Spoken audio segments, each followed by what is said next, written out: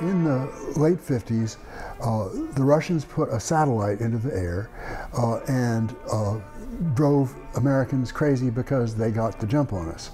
And so the government put a whole bunch of money into something called the National Defense Education Act. And the National Defense Education Act provided money for universities in a whole bunch of fields, including, for some reason, English. And I got hired under NDA money. I'm Bill Cadbury, and I came to the University of Oregon as an instructor in the year 1961, and taught in the English department for, oh goodness, how many years? Well, I don't know, until about 1977, thereabouts, at which point we created a film studies area in the speech department. And I taught in the speech department then till 1992, when I, quote, retired. So exactly 50 years ago this year, I started teaching here. And 2 years before I got here was the first time that they allowed modern literature to count for an English department major credit. You know, anything before, after the 19th century was considered, oh, the sort of thing that people do on their own. You don't study that. So film, film was just unthinkable. But nonetheless, it was in the culture as a whole, it was a very great, enthusiastic part of intellectual culture, film was, in the 1960s. And so I started some classes in what was at that time called the Free University. The Free University was alternative classes that sprung up around campus in various things. And a student, an undergraduate student of mine named Linda Blackaby, who's to this day a film person. She runs the San Francisco Film Festival, and she said, "Why don't you teach a class in the Film University, in the Free University, on film?" So down in the Shirkan Chicken Factory, we had some space, and so I started teaching a film class for the Free University, and that went on for a little bit, and then said, look, this shouldn't just be in this, quote, Free University, this should also be in the university itself. So I went to my department chairman and said, can't I teach a course in film? He let me start teaching a class in film as literature, as an English class, and did that as a standalone course, and did it over and over and over again, and eventually kind of turned it into a program. And here's how. This is, I think, probably the most important day of my academic life was the day when I went to the university faculty meeting and made the argument, people resisted it, but made the argument that that course, Film as Literature, should be repeatable for credit. And students could take a whole series of them for credit and count it towards the English major, which had a little bit more freedom in terms of what people could count for credit, and essentially build a film program that way. Take 5 or 6 of those classes, you'd have a whole bunch of directors under your belt. You know? And I kept alive because I was able to do new things all the time, and got a bunch of students who were interested in what was going. And that was really how that program, in a sort of a subterranean program in the English department, got developed like that. So the way films got exhibited and studied was in renting 16mm films from outside. And by the time that I was starting to repeat films, it became clear that shouldn't have to rent in films every single time. It would be a good idea to own some. You know, those original films in what you're thinking of as the collection, they were mostly for that purpose.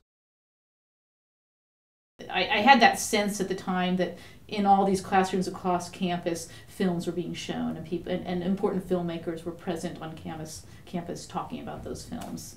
I don't think that was actually true, but it seemed like it at the time. I am Leslie Larson. I'm the Image Services Coordinator in the Knight Library. In a past life, I was a doctoral student in the English department at a time when film history courses were being taught. And I was a GTF for History of the Motion Picture, which was a course that used 16mm film as its sort of main means to show film. So I was sort of alive in the last days of film-based teaching on campus. The Cultural Forum had a series, I don't remember the title, it was like Classics of World Cinema, but they would have a series each term. You know, it'd be like Polish films, Italian films, Hollywood classics.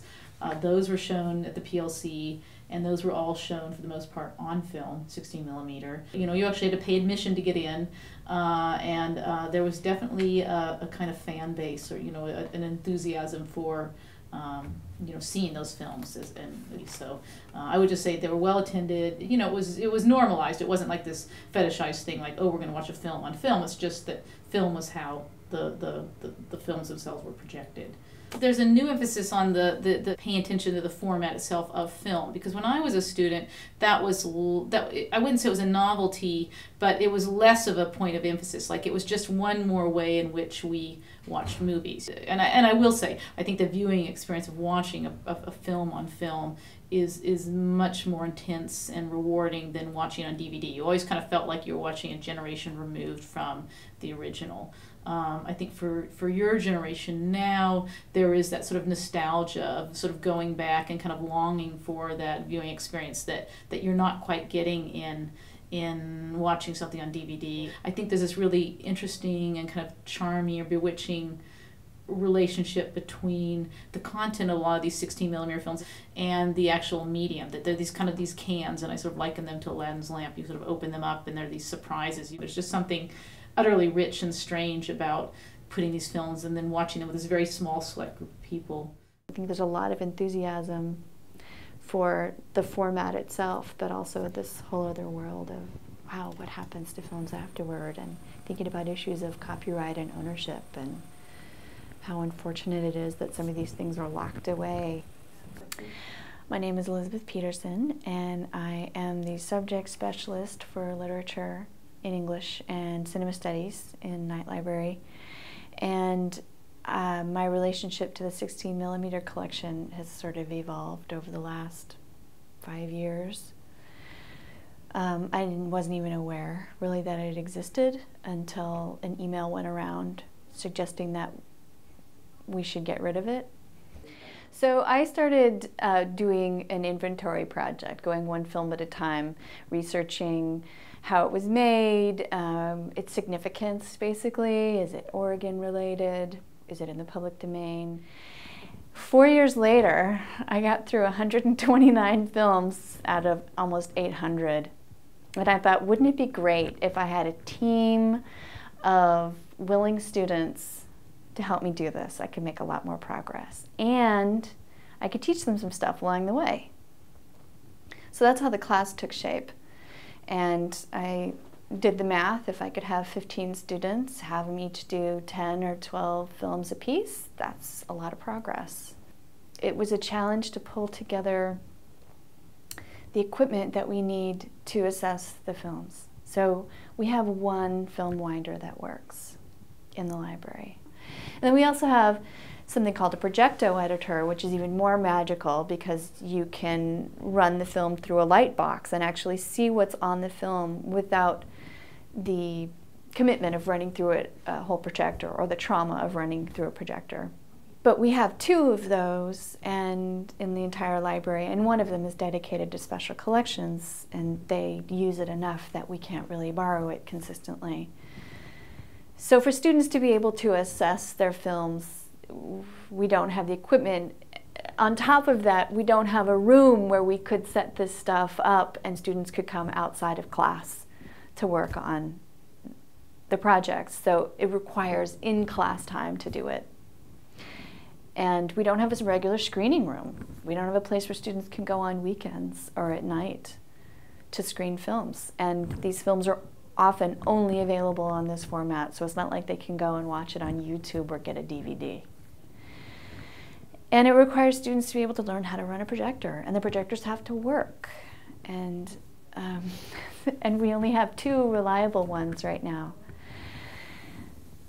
So we've been working around those things, but they've definitely been challenges. And I think I got really lucky with this group of students because they all kind of stumbled their way toward it in different ways. Some of whom didn't really know what they were signing up for, but discovered that they really liked the subject matter. And the feedback that I've gotten from the students along the way is just this this like revelatory experience of handling actual film and understanding the chemical process that went into putting the image on the acetate itself, and then understanding how it can degrade over time and why that affects what we see and hear on the screen. In cinema studies or School of Journalism, you're learning about how to make film, and you're learning how to analyze film, and you're learning about the history of film. And this takes us to the other end of it, which is what happens to film after it's made. Not just how we watch it, because you certainly study exhibition, but this is another aspect of exhibition that's different from, watching things in a classroom, or films that were intended for a classroom viewing as opposed to a movie palace. That's something different, but then also what happens to the physical elements of film over its lifespan, and what are some of the possibilities for trying to arrest deterioration, make things accessible for researchers or for film fans via digital access, or simply making our collections more visible and known to potential users?